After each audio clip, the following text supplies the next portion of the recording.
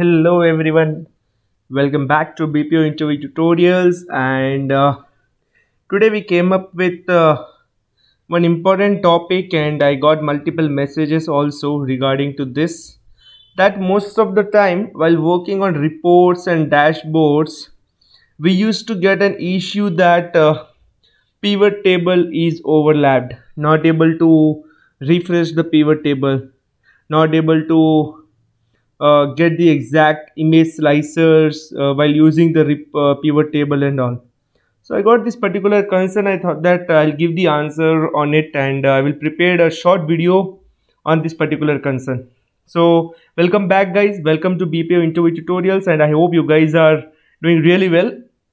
Don't miss to share and subscribe our channel and click on bell icon guys. So please help me with more viewers and subscribers. So let's start the today's topic, and I would also like to inform you that please check out our playlist. You will get videos related to Six Sigma certification, then Excel tricks, quality analyst, KPI for team leads, operation team lead tutorials. So multiple videos are there regarding to the BPO jobs. So let's start with the today's concept, and that is what to do when we get an issue of overlap while using the pivot table. So let's concentrate on the screen and let's start the video today. So first of all, I will select the entire video, entire table. I'll go to pivot table and I'll just select yes. So first I'm just creating just a basic data here, like I have a team lead name and a count of team lead. I have this particular pivot table, and I do have one more pivot table below to that, maybe a date wise course, and below we have a weekly course. We do have a multiple pivot table down to down, right? We used to create and we will connect them with the help of slicers. So if you are still confused that what is this slicers and all, you guys can check out my playlist. You will get videos related to escalation dashboard and various Excel tricks on image slicers and everything. So what I'll do, I'll just remove the TL name here and I'll keep the associate name here.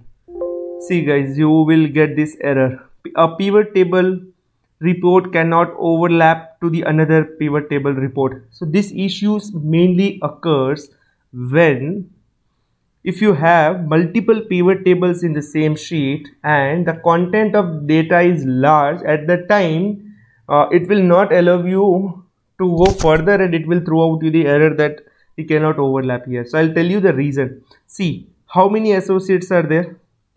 There are 14 associates, so I would require at least 14 row here. So I can see here I do only have just I can say 1 2 3 4 5 6, almost like 10.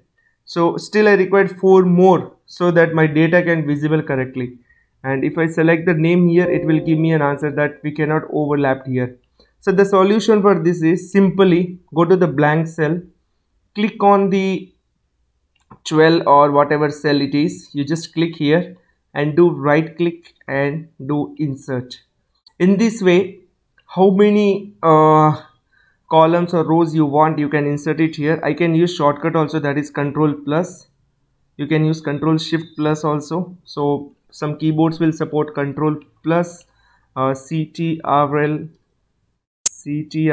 plus, CTRL plus, and few keyboards will support CTRL plus,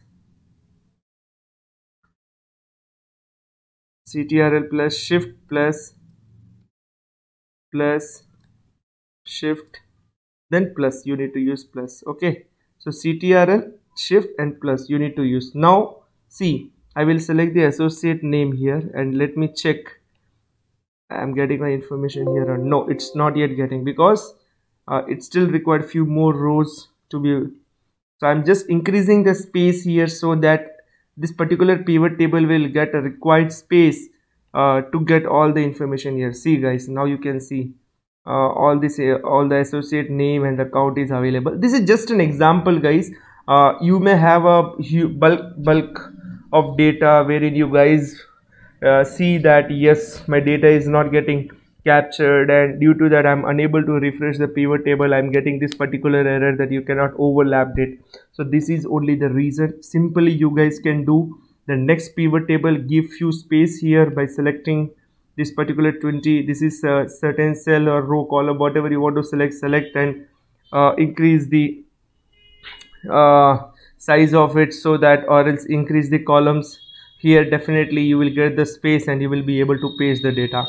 I guess this is very much easy to reduce this particular error or remove completely from the sheet. So for an example, I pasted this data here. I have few more data here. Example, I have one more pivot table here which actually takes employee ID. Now I'll go with the second one. So here team lead I have, I'll take with the employee ID. Again I'll get the same error. I need to get few more. I'm just doing control shift plus so that I can get a space. See, now this is visible. In this way you can reduce this overlapping issues in the pivot table. Now you can refresh your pivot table, no issues will get occurred here. You can also use image slicers and everything.